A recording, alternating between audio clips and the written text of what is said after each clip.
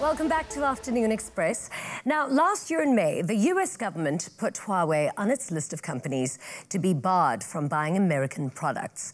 This included Google mobile services, which meant Huawei would no longer have access to apps like Gmail and YouTube.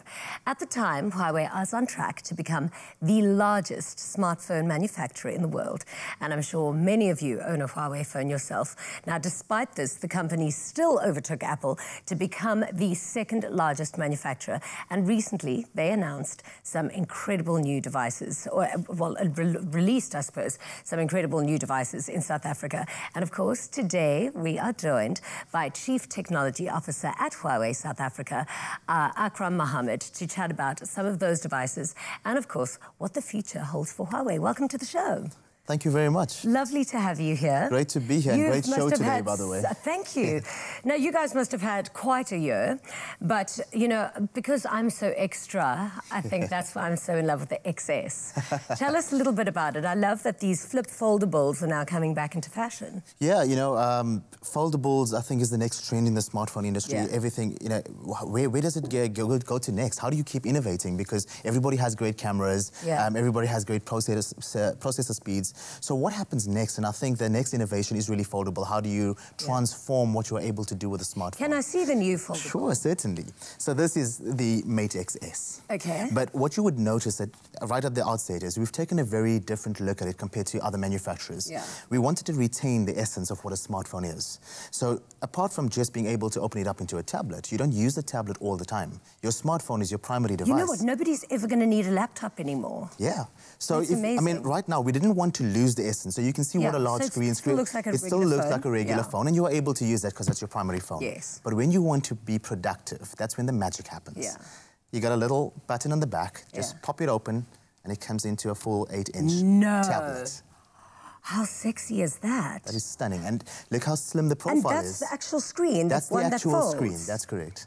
And so you can watch a movie on this on a plane, you can do anything. You can read ebooks, you're able to do your emails, you're able to open up documents. It's just perfect. This is phenomenal. So this is coming into South Africa. Then there's another phone coming out, the Y7P. Y7P. Yeah, so that's a more entry-level handset, and that will be coming in at a price point around 3,500 Rand. Yeah. But still with flagship features. It's got a triple AI camera, 48 megapixel at that, great battery, large screen. So we are trying to cover all the price points and give South Africans true value, because that's what Huawei has become known for. Exactly. And why should people, you know, be investing, I suppose, in HMS at the moment and be buying these phones? Yeah, well, I think maybe perhaps I should explain what HMS is. Yes. You know, with this entity list that took place, there's quite a bit of misconception and misunderstanding in the marketplace that we cannot use, or applications will not be functional. It's a new operating system. Yeah. It's not a new operating system. There's no Google anymore. Yeah, so there's no Google services now, but Android is open source. Yeah.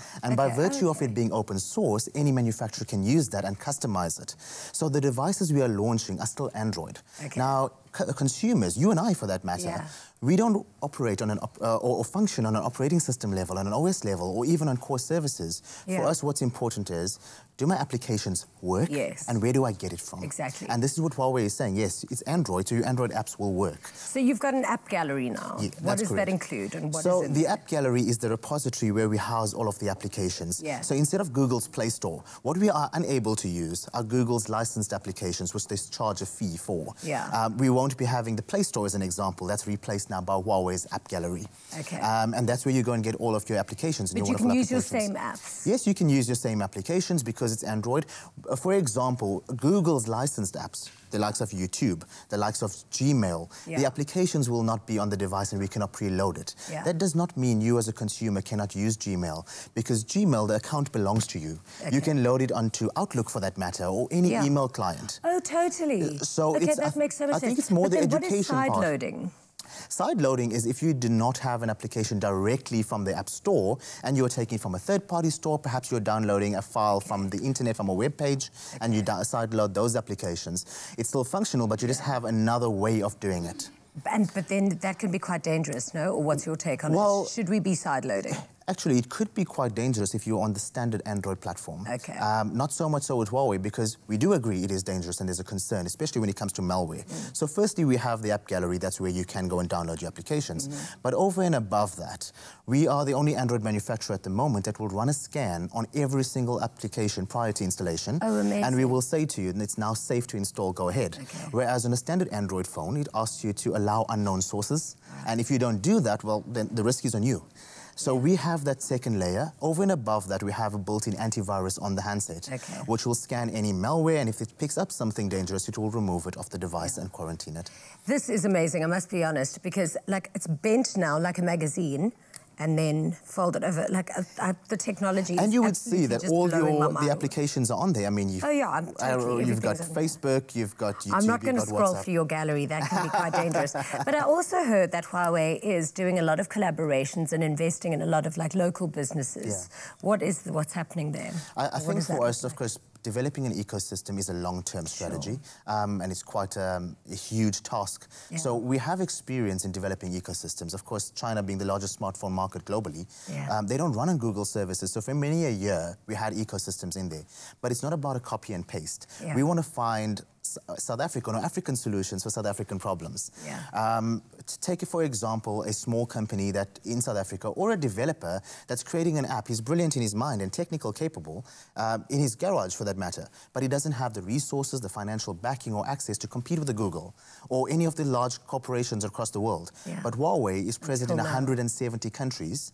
We have over 500 million monthly active users. We have access to those markets. So we want to take South African businesses, South African brands and individuals to those markets. High five. Like, that is brilliant. That is really cool. You know, when you look at also the integration of HMS, most manufacturers will preload applications on their handsets from factory.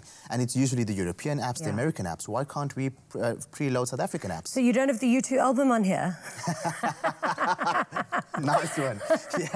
Well, that's what many people complain about, right? Is the bloatware and the stuff that you just don't want, but it's there. So this is what we're trying to avoid, but we're saying we'll give customized solutions for locals.